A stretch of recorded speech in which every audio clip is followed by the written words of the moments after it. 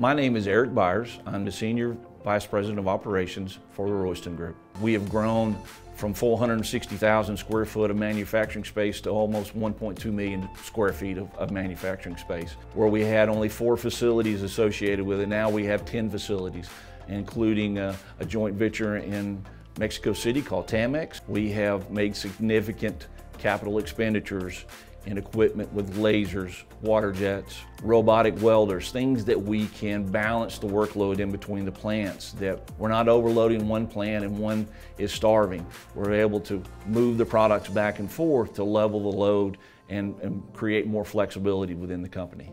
3 years ago, we had 1 used laser. Now we have 5. We've increased the speed to be able to get those parts and eliminated the stack downs in between those operations, which created efficiency and be able to change those bottlenecks that we've had in the past. One of the things that we've tried to strive to do is accuracy of the part. Every time you get an operator involved, you get an opportunity for a part to go bad, or somebody didn't hit a gauge, somebody was slightly off.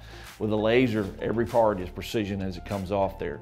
And that means a lot when you come to a press brake operator, that his setups are consistent from one part to the next. He doesn't have to shim, he doesn't have to measure, he doesn't have to trim to make sure that he's got that part right or accommodate someone made a mistake.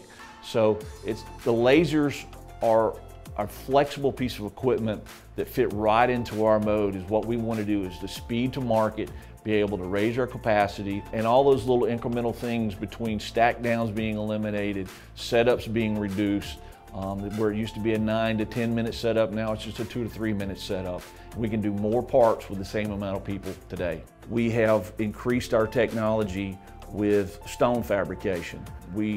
Up until about 5 or 6 years ago, we never really had a use to do a stone top. Now we went from a couple of routers, stone routers that were polishers, to a water jet, to a state-of-the-art polishing equipment. That was a very large bed. It's capable of doing multiple tops at the same time.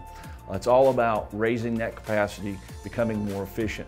One of the latest purchases we're really excited about, it's called a membrane press. A membrane press is basically, it's for like a door or a cabinet application, and it actually puts a vinyl coating over top of an MDF part.